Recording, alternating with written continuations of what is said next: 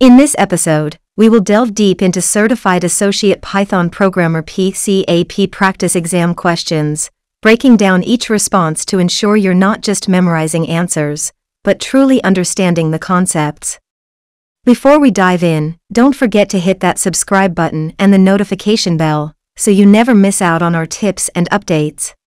Now, let's crack those practice questions and conquer the Certified Associate Python Programmer PCAP exam together.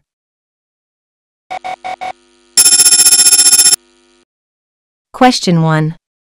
Olivia is working on a Python project involving a class hierarchy of geometric shapes.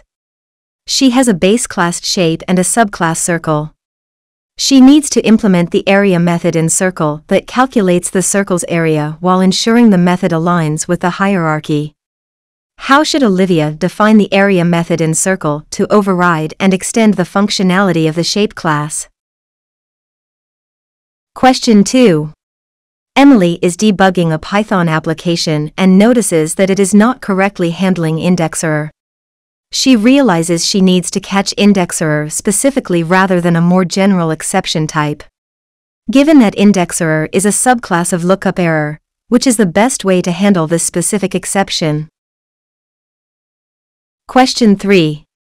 Rachel is developing a Python library for processing image files and needs to define a custom exception for handling cases where an unsupported file format is encountered. What is the best way for Rachel to define this custom exception? Question 4. Kevin is writing a Python application for a ticket booking system and needs to create a custom exception ticket sold out error for situations where no tickets are available. How should Kevin define this custom exception to ensure it is appropriately integrated into the exception hierarchy? Question 5.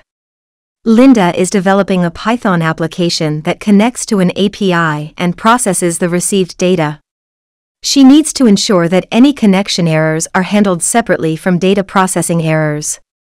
Which approach should she take?